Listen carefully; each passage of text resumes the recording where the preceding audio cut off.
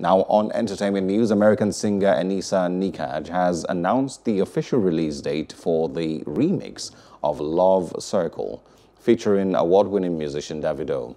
Enisa, who initiated the collaboration for a remix of one of her solo singles, took to her Twitter page to disclose that the collaborative single will be released on the 25th of March.